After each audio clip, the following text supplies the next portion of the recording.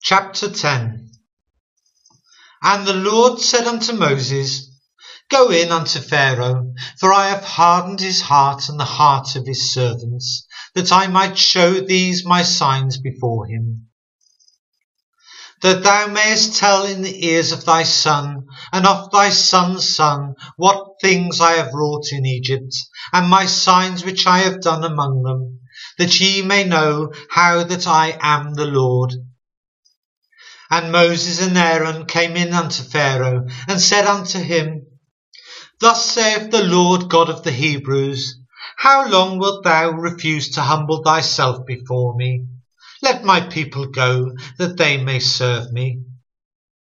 Else, if thou refuse to let my people go, behold, tomorrow I will bring locusts into thy coast, and they shall cover the face of the earth, that one cannot be able to see the earth. And they shall eat the residue of that which is escaped, which remaineth unto you from the hail, and shall eat every tree which groweth for you out of the field. And they shall fill thy houses, and the houses of all thy servants, and the houses of all the Egyptians, which neither thy fathers nor thy fathers' fathers have seen, since the day that they were upon the earth unto this day. And he turned himself and went out from Pharaoh. And Pharaoh's servants said unto him, How long shall this man be a snare unto us? Let the man go, that they may serve the Lord their God. Knowest thou not yet that Egypt is destroyed? And Moses and Aaron were brought again unto Pharaoh. And he said unto them, Go, serve the Lord your God, but who are they that shall go?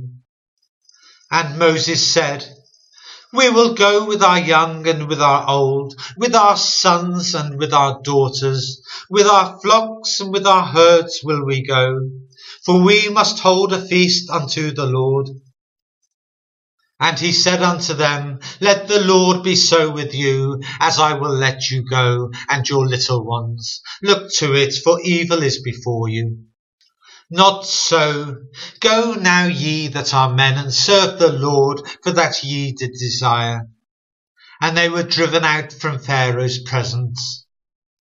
And the Lord said unto Moses, Stretch out thine hand over the land of Egypt for the locusts, that they may come up upon the land of Egypt, and eat every herb of the land, even all that the hail hath left. And Moses stretched forth his rod over the land of Egypt, and the Lord brought an east wind upon the land all that day and all that night. And when it was morning, the east wind brought the locusts. And the locusts went up over all the land of Egypt, and rested in all the coasts of Egypt. Very grievous were they. Before them there was no such locust as they, neither after them shall be such. For they covered the face of the whole earth, so that the land was darkened. And they did eat every herb of the land, and all the fruit of the trees which the hail had left. And there remained not any green thing in the trees, or in the herbs of the field, throughout all the land of Egypt.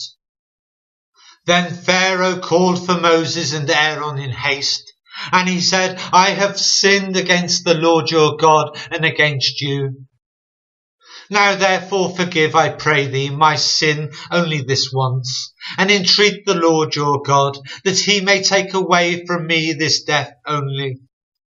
And he went out from Pharaoh and entreated the Lord. And the Lord turned a mighty strong west wind, which took away the locusts, and cast them into the Red Sea. There remained not one locust in all the coasts of Egypt. But the Lord hardened Pharaoh's heart, so that he would not let the children of Israel go. And the Lord said unto Moses, Stretch out thine hand toward heaven, that there may be darkness over the land of Egypt, even darkness which may be felt. And Moses stretched forth his hand towards heaven, and there was a thick darkness in all the land of Egypt 3 days. They saw not one another, neither rose any from his place for 3 days. But all the children of Israel had light in their dwellings.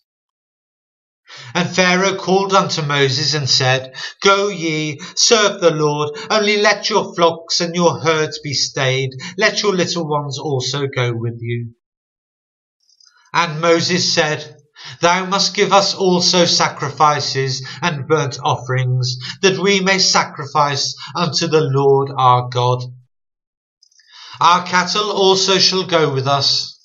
There shall not be a hoof left behind, for thereof we must take to serve the Lord our God.